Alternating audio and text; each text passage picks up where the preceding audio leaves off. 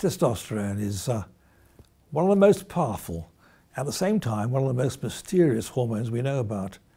It's been with humankind since the dawn of history, actually a lot before that, because all mammals, and indeed many other species, have testosterone.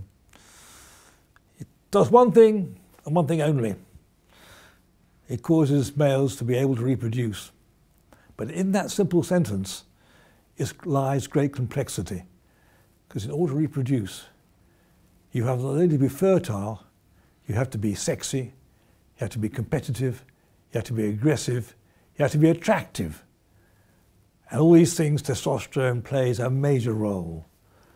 And that means it has lots of other things it does as well, like male bonding, because males have a function in society, which is to protect society, to protect their group, to defend it against enemies, particularly for young men. Therefore, testosterone makes men like taking risks, like being combative, like having thrills. And so testosterone is found not only in reproduction, but in all aspects of society, including the way we behave, the way we organize ourselves, where we fight wars, why we have street gangs, but not only men. Testosterone is not simply a male hormone. Women have testosterone too, and it's vital for them as well, particularly their sexuality. We don't know actually nearly as much about testosterone in women as we do in men. It's been much less studied, but it's very important. So testosterone doesn't mean male, but it does mean an essential part of being a male. How does testosterone do this? It does it by acting on various parts of the body. Some are obvious, like a male's genitalia, to make it grow and function properly, but also on his brain. And on his brain, it acts not only to activate sexuality, for which it's essential, and maybe to determine sexuality, though that's not quite so well established, but there are strong hints this may be the case.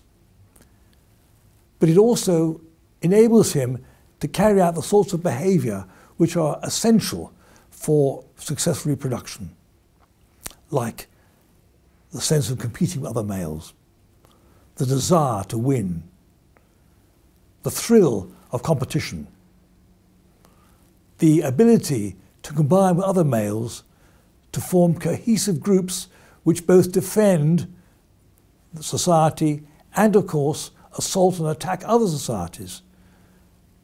And from there, there's an obvious progression to the role of testosterone in war. So throughout history, we see the imprint of testosterone. And much of human society, or modern human society, which is manufactured by the human brain, as indeed is much of the modern world, much of modern human society is devoted to controlling testosterone.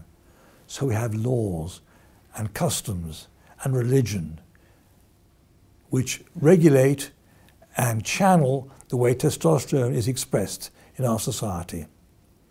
But don't be mistaken, it goes on its old, powerful, competitive, essential function.